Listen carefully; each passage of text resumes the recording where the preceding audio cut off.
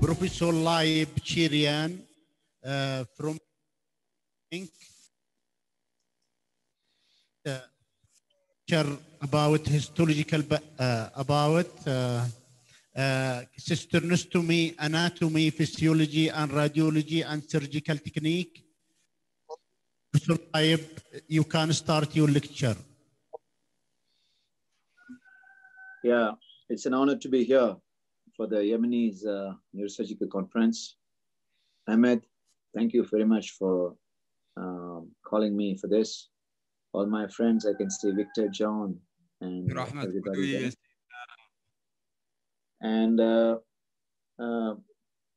see, during, I'm in the lecture, Ato.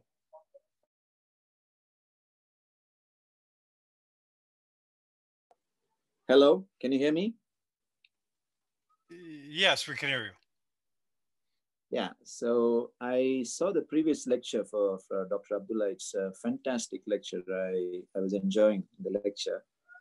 Excellent work being done in Yemen. I'm proud of you guys. So, well, I'll go into trauma, how we use skull base and vascular for trauma. That's what I'm going to show you guys. So let me start off.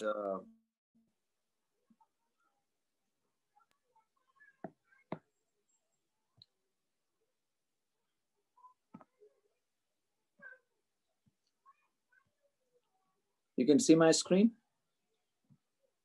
Yes. You can see my screen? Yes. Okay. So this is a common scenario all over the world. In fact, the most common scenario, actually, more than any tumors, more than any aneurysms, the most common scenario that you will see is trauma. And this is an acute subdural hematoma. The surgeon is removing the acute subdural hematoma. And this is what happens. And I'm sure this is a pretty common scenario too. I'm sure all of you would have seen this. How do you avoid this? That would be my talk. Instead of just taking some brain out and closing it without bone, how can you avoid this? So my story starts in 2006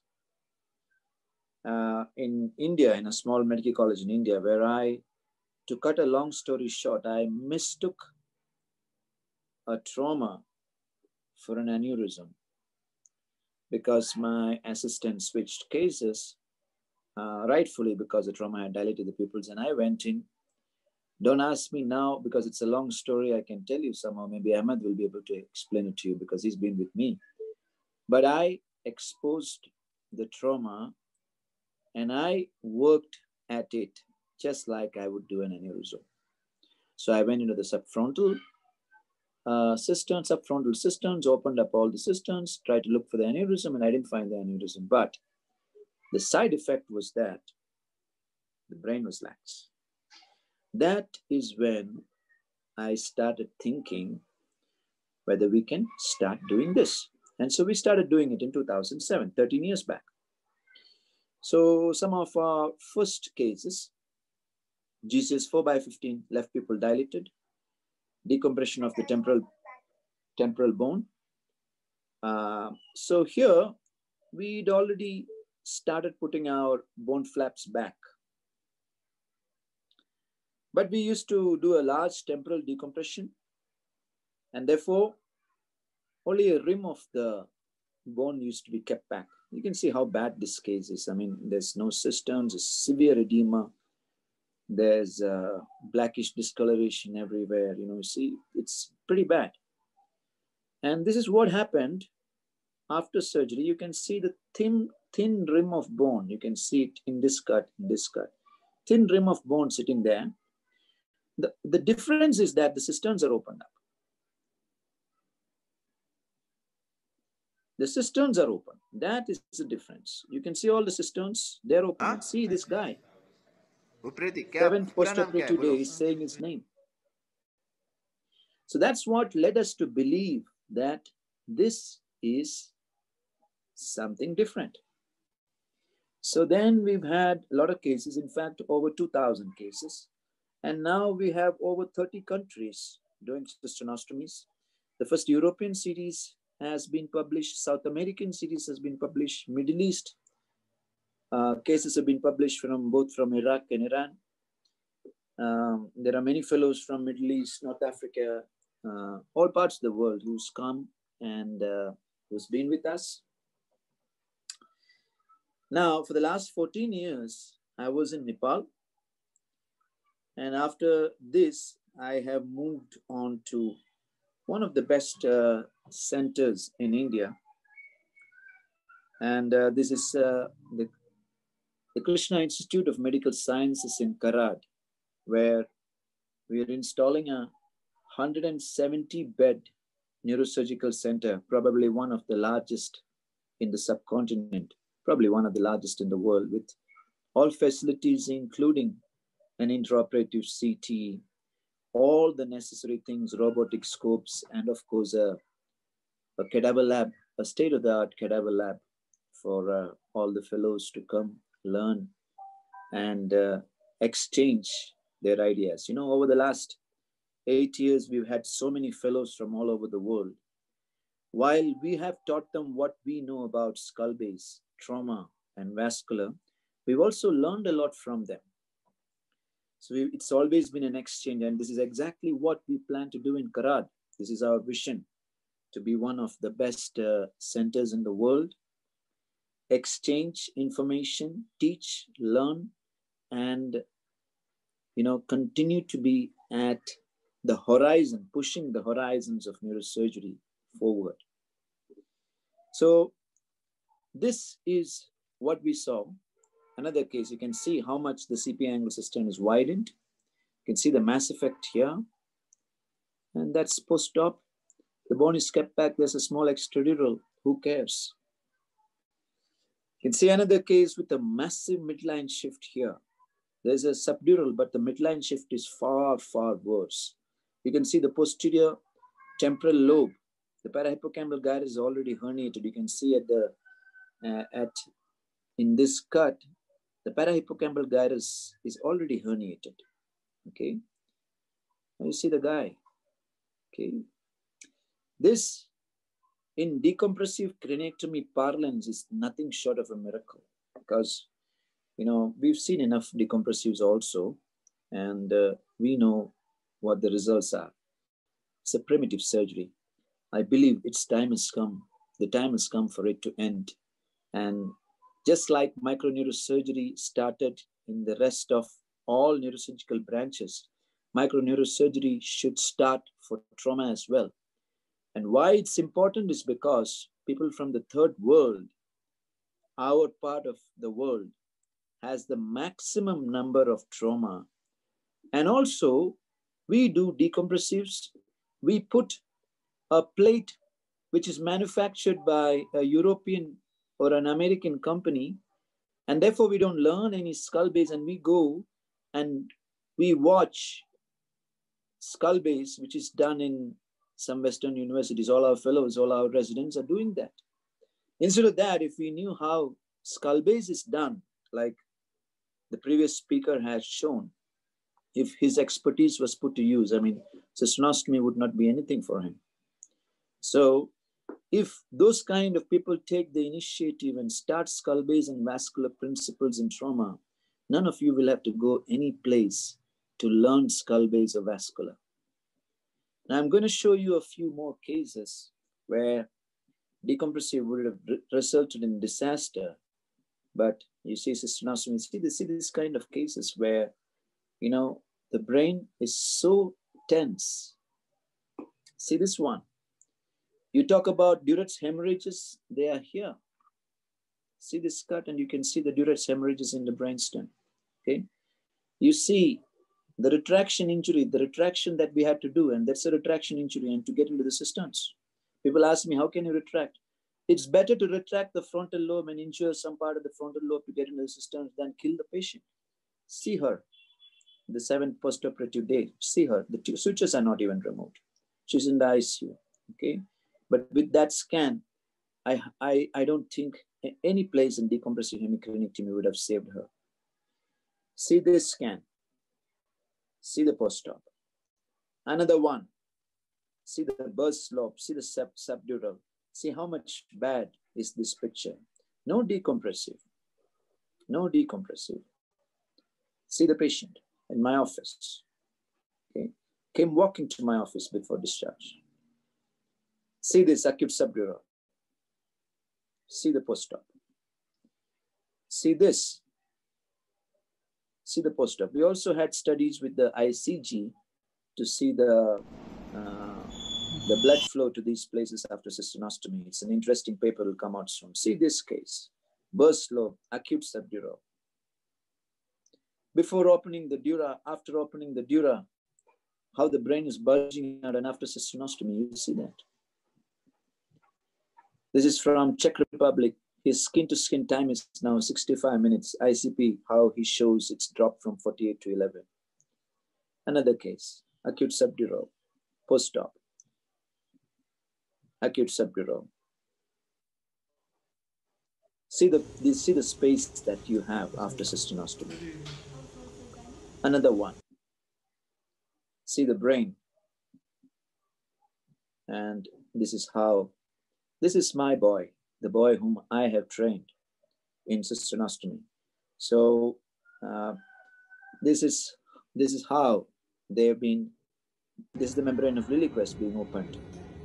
And they are operating. And I'm sure Ahmed will tell you where, when I was in Nepal, these boys, my junior boys, were starting to do it. So the same way in India, I expect that we start, our residents start this, and you know, this is how it's closure. This is how it is at closure. Brain is so lax, bone flap is kept back. Now, what's the principle of this? The principle is CSF shift edema. It's very simple. You must understand that our work on CSF, the CSF is there for a purpose. It's not as a floating agent for the brain. The CSF cools and cleans the brain. So all our sinuses, they're acting like an air cooler. So when we are taking breath, when we are taking breath, what happens is this wet sinuses, the wet mucosa in the sinuses, they evaporate. And because the latent heat of evaporation is lost, the sinuses become cooler. It's like wearing a sweatshirt, wearing a sweaty shirt and sitting under the fan. So when you do that, you are cooling, you're humidifying the room, but that is not what you intend to. You don't sit under a fan to humidify the room, do you? You sit under the fan to cool yourself. So that is what the sinuses are doing. It cools, the sinuses are getting cooled. And where is the suprasellar cistern? The suprasellar cistern is right in the middle of all these sinuses. So the suprasellar cistern is also cooled by 2.5 to 3 degrees.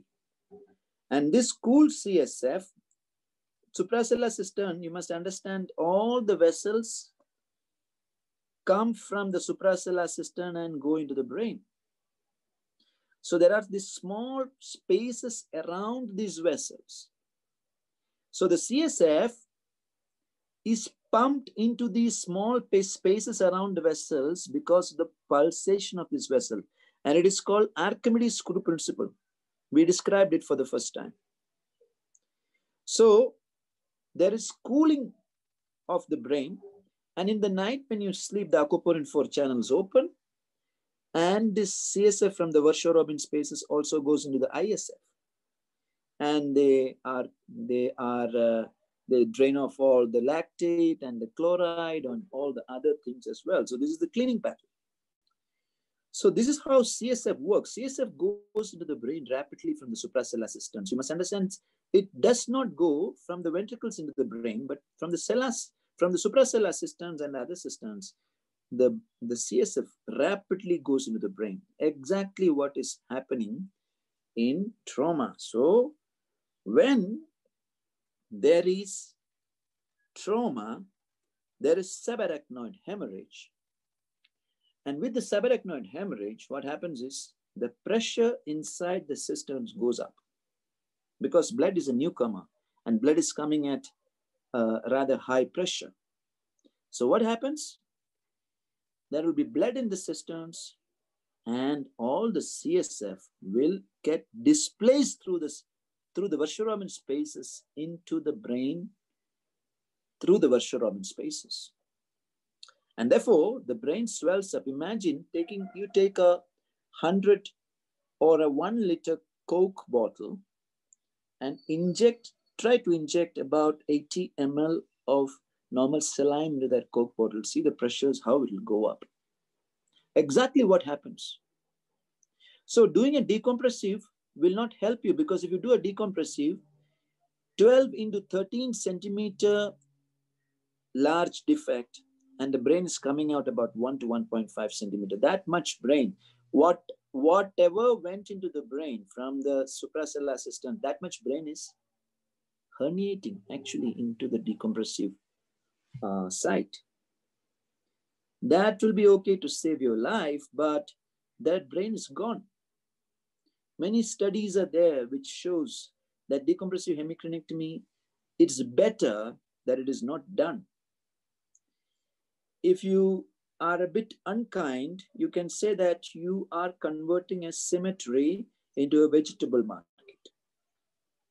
So that is not exactly what we want. In a third world country, these patients are a burden to the family and to the government.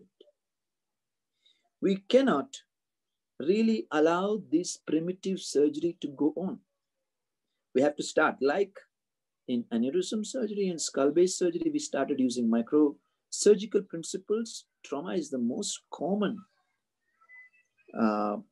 pathology, and we must start using microsurgical principles. Trauma is not something secondary. Now, these are our experiments. We had a weight drop model. If our assumptions were correct, we would have seen blood in the cisterns and CSF in the brain. And we saw that there is T2-weighted hyperintensities 15 minutes after the trauma. It could be blood, it could be water.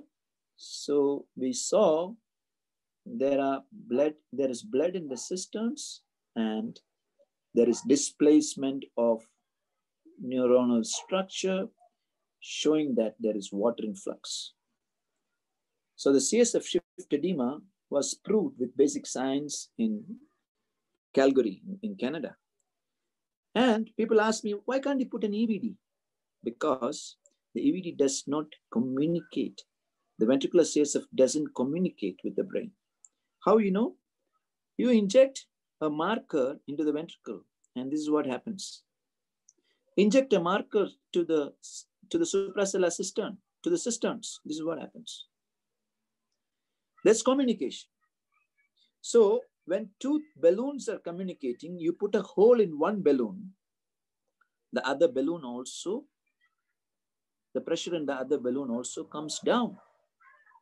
Imagine brain and the CSF as two balloons which are communicating with each other. You open the cisternal compartment to the atmosphere, that balloon's pressure comes down, and then the brain pressure is also going to come down. It's very simple. This is Iype actually does so along very specific anatomical structures. There's a specialized anatomy that allows the CSF to move very quickly and very deep into the brain, exchanging with the fluid that's inside the brain and then moving out. So this is the pathology that I told.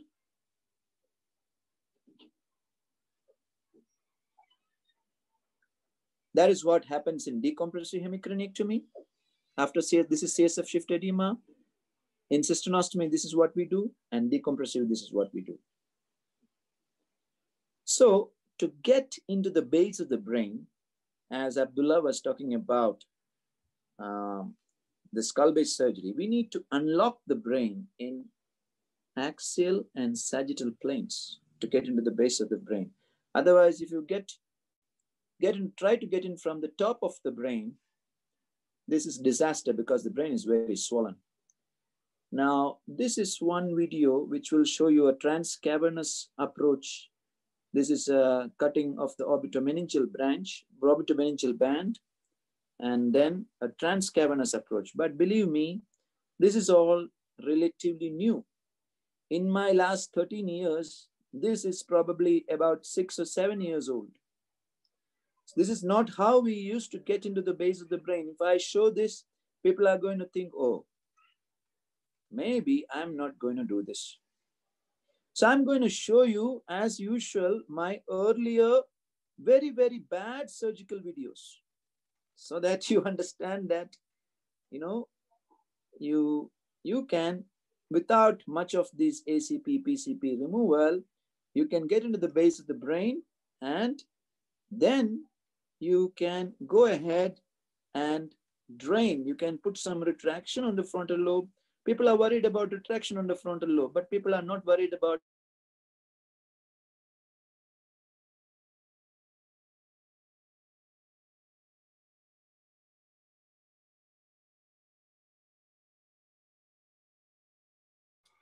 I think we're having bandwidth problems with Iype too. So we just be patient and wait. And Iype is an experienced presenter. He'll be back.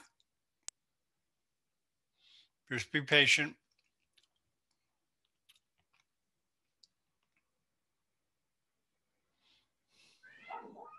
Am I seen now?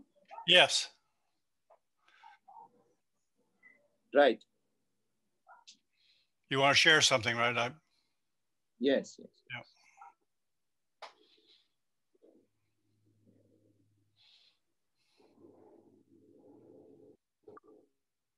You're seeing?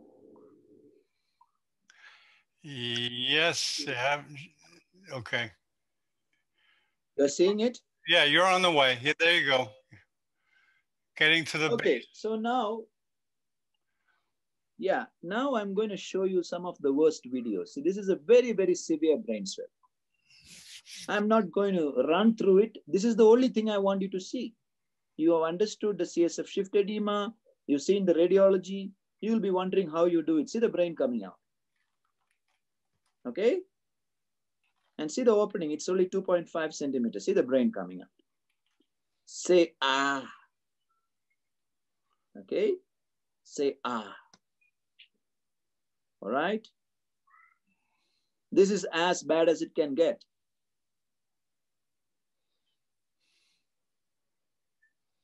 But you are into the optic nerve soon now. And once you're into the optic nerve, your brain swelling is going to come down. And see the opening. Its opening is only 2.5 or 3 centimeter. You're into the base. See the kind of force I need. That's when you appear. People tell me, oh, this is not good. This is a lot of force. We don't apply that kind of force these days because we use a lot of skull base technique. But even without any skull base technique, if you take out a little bit of frontal lobe, basifrontal lobe,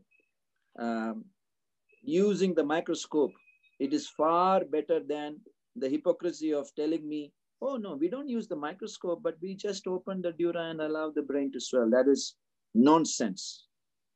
Okay. So you use the microscope, do a little bit of this retraction. This is when you don't have a subdural. When you have a subdural, it's much more easier. Once you remove the subdural, much more easier. Okay. Now you're getting into the optic nerve. Okay. You got the carotid and the optic nerve. You start getting CSF now. And the brain becomes much, much more manageable. I wanted to show you these videos because I want you to say, ah, is this what I'm going to do? Yes. This is how you start off. And then you get much better. Even my boys are much better now. Ahmed will tell you, it's always not this bad. Now you get into the membrane of Liliquus. You see, I took less than 5 minutes. You count the time. It's less than 5 minutes to get into the basilar. Less than 5 minutes. Okay. That's a basilar. That's a basilar artery, right?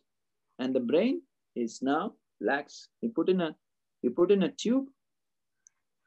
Okay, don't bipolar. Just keep on irrigating. And once you put in a tube into the prepondine cistern in front of the basilar, you're done.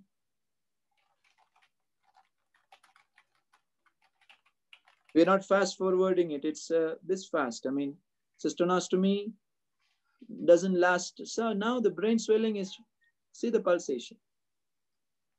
See the pulsation. Then if there is a large subdural, you can open. Okay. Now you can open. If you open, large subdural, difficult swelling, the brain will be on your face. So first do a 3 centimeter, 2.5, 3 centimeter, get into the base.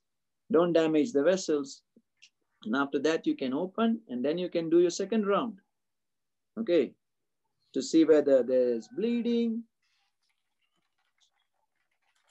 Control the bleeding. And let me assure you, once your ICP goes down, the bleeding goes down. You've seen this, many of you would have seen in tumor surgery and aneurysm surgery. Once your ICP goes down, your bleeding goes down. Okay, all the venous bleeding will stop because the ICP raises the cerebral venous pressure. So once the ICP goes down, the venous bleeding goes down. And then it's much more simpler if you put in larger magnification and then you start washing out all the blood for maybe 20-25 minutes, have some patience, wash out all the blood, and then you open the dura, you will find that there is no need to take off this bone flap. Okay, you can see the CSF coming out. You can see how much damage that brain is, but no problem. You can see CSF keeping on coming out.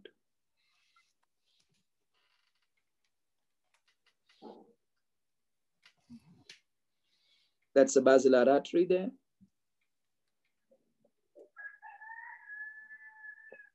Pituitary stalk also can be seen. Carotid, opticocarotid, that's a basilar artery, clearly seen.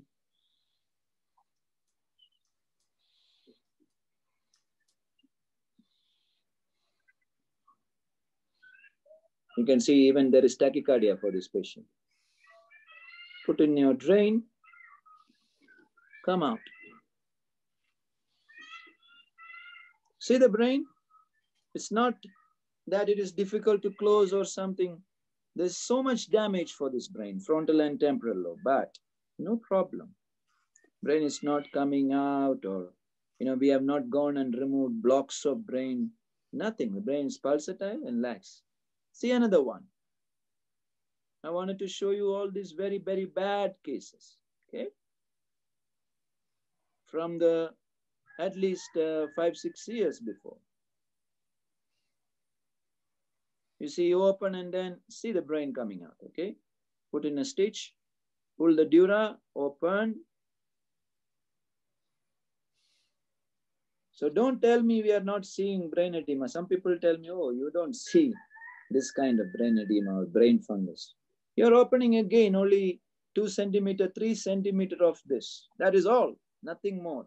And see, after cisternostomy, this is it. Only that basifrontal 1 or 2 centimeters of brain is damaged. Who cares about it? When you have such things at stake, when you have the patient's imminent death or severe morbidity, this is a small price to pay. So get into microneurosurgery. Okay, this is my message. Now you can read about the indication score, about the ipsilateral CP angle cistern widening and its importance, all the pressures, all the studies from all over the world, the anatomy, physiology, which I have told you, surgical review. All this you can keep on reading. It's all available on the net. Okay, Ahmed can help you. Now you know what is the criticism? The criticism is that Most of the residents do not know how to do it. Therefore, we should continue to do decompressive. I challenge all of these guys. Can you tell me that most of the residents don't know how to do petroclivals? Most of the residents do not know how to do aneurysms. Most of the residents don't know how to do other tumors. So let us do decompressive for all of them. If that is acceptable, then I'll say probably this critique is also acceptable. It's I don't have to say that it is nonsense, it is. So Geno study, this is the cisternostomy being included, the online registry, everything is coming. As I have talked to you about the cooling and the cleaning system, the Archimedes screw principle, everything I have already told you. This is a Springer Neurosciences chapter. We were honored to have this as a chapter in 2013. 7 years back, we proposed the cooling and cleaning. If you type cooling and cleaning of the brain, this is our work. It is this is the Springer Neuro series. Thank you very much. I stopped sharing now, I guess. Yes, please. What happened, John? Are you okay? I heard a very strange sound. Okay. Okay, I guess we're going to have a little discussion, correct? Is that correct, Ahmed? Looks like you were drinking something, John. No, yogurt. We have I see. 5 minutes for questions. Anybody Yes, who- yes, yes.